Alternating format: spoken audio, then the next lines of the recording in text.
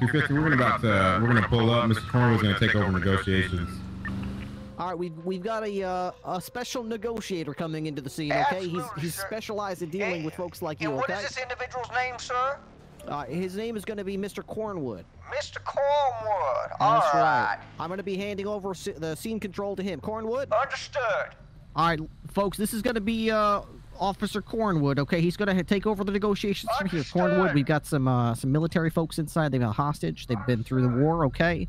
The one we're talking to, who's doing the negotiations, is a lieutenant. Okay. Military folks, huh? That's what they say. Yeah. Cornwood out there, sir? All right. Cornwood's about to talk to you. Howdy, y'all. How y'all doing today? All right, Mr. Cornwood, I need you to listen calmly to me.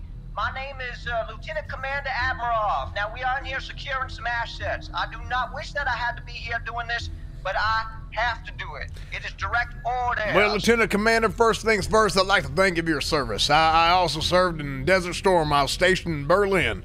I understand, sir, and I know this might be unfortunate circumstances, but you have to understand at the end of the day, I serve the Constitution, I do not serve the President. Now, I want you to understand, and I want to tell you what we got going on here. We got 4 highly trained soldiers in here, and we have 1 hostage. Now, we would like to get that hostage out of here safe and sound. Now, if you're willing to comply with us, we can get that hostage out here safe and sound. How does that sound? Well, absolutely, Lieutenant Commander. Now, here's what we're going to do today. Is we'll figure something out. You help us out, we'll help y'all out. How does that sound? That sounds absolutely well. Good and sound and clear 10-4, sir. Absolutely. So, what do y'all want to let our friend here go? All right. So these are negotiation terms here. Now, we would like to get out here, and if we can get out of here safe and sound, we can promise you the safety of this hospital. There ain't going to have to be any blood spill. We don't want any blood spill. We want to make sure we can get safely to our car without any spike strips on the way out of here. How does that sound, sir? Y'all want no spike strips on the way out of here?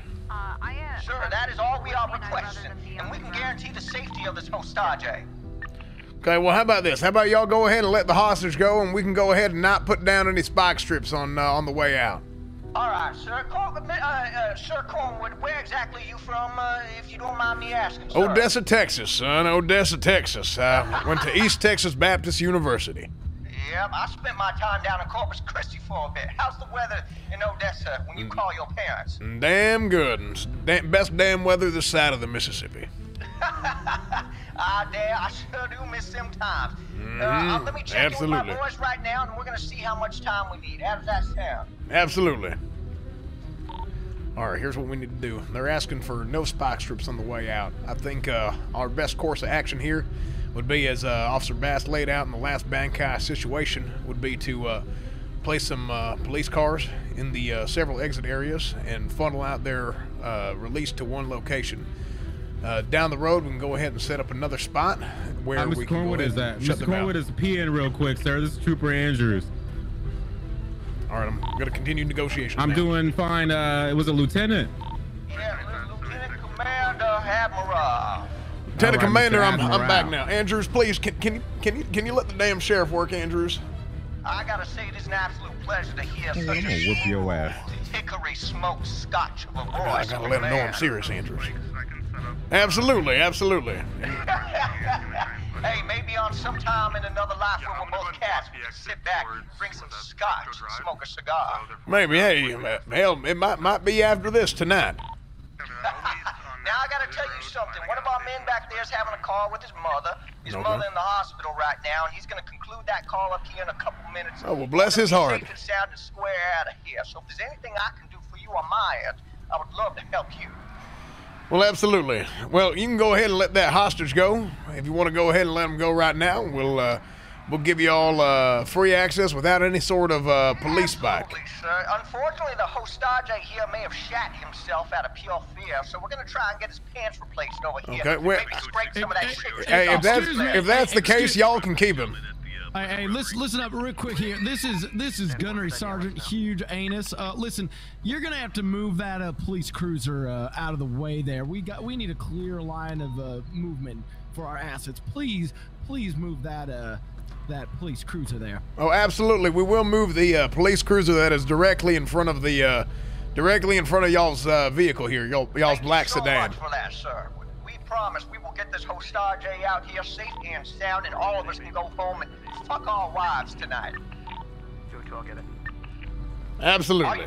Are you married, Mr. Cornwood? My damn wife left me. Shelley Cornwood, she left me and she took the damn kids too. Well, that just means more. Hey, y'all need to move that vehicle directly away from the, directly in front of the black sedan. Go ahead and give them that point to release.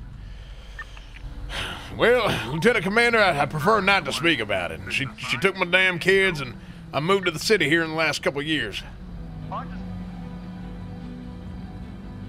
So like I said, once y'all give us the hostage, we will give you a free release out of this here parking lot with an open path.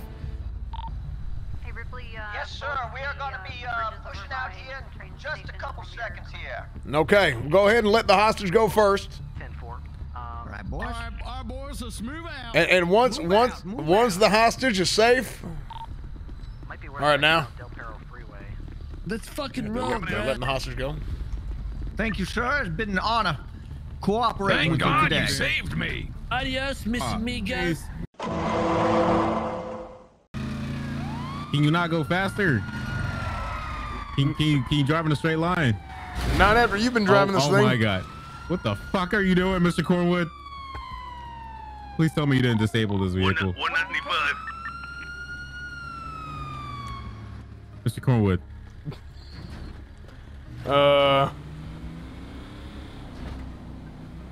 Mr. Cornwood. Come back here, Kenny. You need to come in with me. Said that he was gonna be okay. He said he's from Rust Island. He's gonna be a great deputy, a great fucking deputy. He knows everything about police work. He's gonna be critiquing us. He knows everything about this. This motherfucker couldn't even drive in a fucking straight line if that was the only direction that you could fucking possibly go. How the fuck do you spin out going 22 miles an hour, Mr. Cornwood? How is that fucking humanly possible? I'm not the one who broke the damn axle on this thing. Mr. Cornwood, you broke this fucking car. You drove it from fucking Mission Road PD. It was in great condition to Polito, and it looks like it went through a toaster oven, a fucking blender, and a washing machine all at the same time. Yep, absolutely. He's trying to determine the saturation of their clothing. Yep. Oh.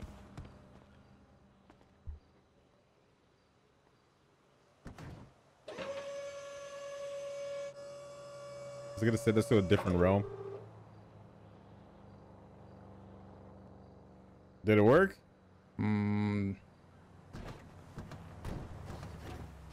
Here, try it again. Tip 15, can we get a pickup off of Great Ocean? How many, sir? You might want to call EMS as well. And an ambulance. I'm fine. We take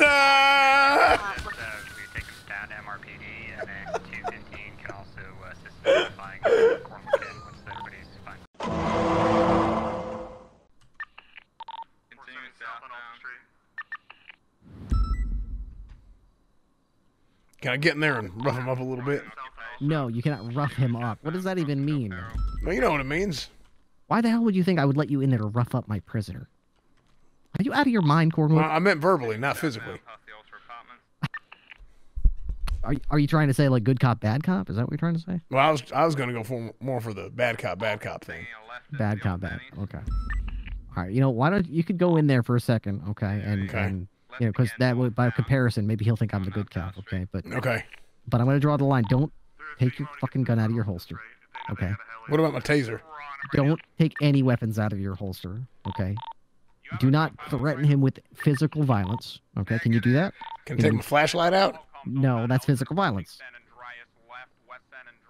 Well, I'll just put it in his eyes. No, don't put it. No, don't take any weapon out of your. Don't make sure your hands are empty. I'll just give him one of these. Don't. Well. Try now, maybe. What do we have here? What's that? How can I help you, officer? Well, partner. Where's the other guy? Where's the other guy? You don't need to worry about the other guy, okay? Okay. So, you thought you could get away with it and say you're a stripper, huh? No. I gave y'all the Listen. best damn negotiation y'all could ask for. I let y'all out scot-free, and you're hanging around a damn clothing shop, going to a damn Kohl's, trying to get cheap deals for what is it? Listen, now, officer. Tax-free day coming up. What the hell's coming up? St. Patrick's Day. If I was robbing this candy store, okay, that you were accusing me of, why would I go clothing? Why would I go to the clothing store that's right across the street from a police garage? Oh, thank you. I appreciate it. That's real nice of you. I know. You tell me, son. You tell me. Yeah. Well, Just relax, Charles. Everything will be fine. You don't need to worry about Cornwood. He ain't gonna bother you while I'm around. Yeah. I'll keep you nice and safe. Oh, what? Hang on a second. Hang on. And by the way, son, let me just go ahead and give you this, just so you know. 10-4. Yeah, I'll be right there. Full I'll be time right. It's here urgent. now, Sheriff Cornwood. Okay. Hey, Cornwood, I got just called away for an urgent thing for a couple minutes. Can you take care of Charles alone? Absolutely. All right, I'll be take back care in of a him couple alone, won't I? All right, I'll be back. Listen, Don't worry. guys, please. My friend, it's not what you think, man. Okay. It's not what I think. I swear we're not that stupid. There's no. You're not that stupid, huh? You know what sounds damn stupid to me? It's robbing a bank. I agree, officer. Fuck stupid bank robbers. Yeah, sounds good to me, huh? I can go under oath right now. In fact, you can put me under a polygraph, and I got you. My insides are like a stone. Like a stone?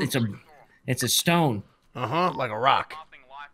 Yeah. That's what this. You know what, son? I've been to Iraq. Okay, you know I did serve in Desert Storm. Actually, I was stationed in Berlin, but I've done a little bit of military work myself. Okay, I've seen the polygraph. I've seen the whole damn thing. Okay, you're not gonna tell me that y'all didn't rob no bank and you're going to strip and going to the damn clothing store trying to get away with this. Okay. Nah. We had just got done. Listen, you have to get it right. It's not just stripping, okay? It's paintball mud stripping, all right? It's a very specific thing. Huh? Yeah, we're waiting for it to get into the mainstream. Listen, son. You're lucky, I think they're watching me, okay? Yeah. Listen, is that really a mirror? No, it's a mirror, son. It's a mirror. Okay. But I don't know when the watch commander's gonna step back in here, okay? Please, sir. Please. So you best be careful, okay? Otherwise, we're gonna be having a separate discussion. You know what I'm saying? You're gonna spank my ass? Yeah. I bet you like that, huh? Saying you're a stripper. Listen, would you like to participate in the next strip paintball session in the mud? No, son. In the mud. Yeah, yeah. It's listen. You didn't hear what I told you it was? It's the mud paintball strip sesh. Feel me? No. Yeah, it's I'm not going down that road again. Okay. Okay. All right. Well, you got some history with mud, or college was a crazy ass time. Okay, that's all I'm gonna say. You ever play a battle royale? Listen, I've read the battle royale. I've read the book. All right. Okay. All right. So it's just last man standing, right? Wins. All right. So whoever can snitch the best, per se. Gotcha. So does he have a machine gun or does he have a spoon? All right. So I like H1Z1. All right. So he found he found a pistol right now. Okay. You can find a AR and just two taps. Light, dude. Let me just. Okay. Sorry. Go on. Are you a two tapper? Listen, I'm more of a wannabe two tapper. I go for the taps and then I just hit lots of body. And all then right. Yeah. I mean that works. I mean they really fucked up that game, so I mean the bullet drop. Well, anyway. True. So okay. So why don't you try to go for a two tap? Tell me something that might be two tappage. Okay. Listen. These outfits we're wearing are not really that camouflage. Yeah, I think we should have gone with more of a green to make it more believable for the shoot. You know what I mean? And that was his fault. He decided to go with tan. And as soon as we got there, we realized it, but we just had to kind of roll with the punches because gas money was on the line at that point. Okay. I mean, where's there? You know, the forest right behind the Polito, not the Polito, sorry, the Harmony Garage, right across from Harmony Garage behind the bank. We were just in that little forest area. Okay. Yeah, so we were just changing back into our normal clothes, and you guys rolled up on us. We were all done. tell me this. Why are you wearing the same clothing that we observed certain individuals at the Polito Bank robbery wearing? Well, I mean, why do hunters all wear the same fucking shit? You know what I mean? I guess it's just we were trying to be as realistic as possible, you know? Out there, paintballing and stripping. Plus, people strip in things that people wear normally, right? It's like, if I went out there in a duck outfit and started stripping, it just wouldn't make that much sense, right? That's true. All right. Give me a second. Mr. Johnson, you actually grabbed a shotgun. And you try to go for a point-blank kill, but you missed. So I'm going to go see if Down Bad can grab an AR and 2-tap. I'll be back.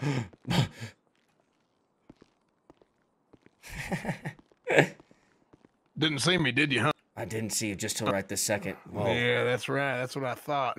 You're quick, huh? Listen, son, you're lucky you've been dealing with Andrews and not me, okay? I know. You're lucky as hell. Hey, you run a 5-minute mile?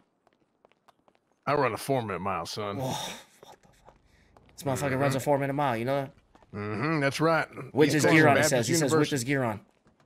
Cornwood, if you could go down the hall there to the cells area, the other suspect is ready to flip a deal on this guy and get him sent away. So if you could just go over there, good. Copper needs you to ask you a few questions. I like the sound of that. I want to put this one away for a long ass time. Yeah, this is the one that's going to fall on the sword. That one's going to be walking free. So if you go down the hall, just talk to me. Tell him I'm sorry about the stripping. I didn't want to add. We didn't need to add it. Well, I wish you would have sang earlier, man. You could have saved your skin. Please.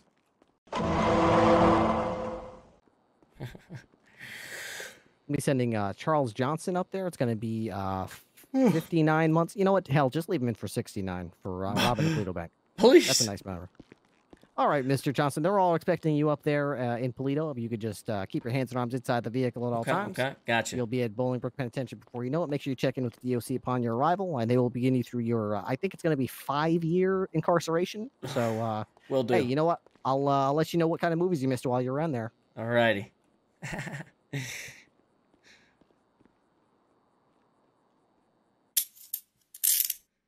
All right, here's a placard. Hold that up. Hell yeah. All right, cheese. Great. Give me 5 months. Here's the guy that's going to Bolingbrook for 5 years because, you know, he just had to, on principle, even though his buddy flipped on him, he wouldn't sign a confession. You know, my conscience is clear. Well, I hope it guides you through Bolingbrook, Mr. Johnson. Yeah, hopefully Bovice isn't there.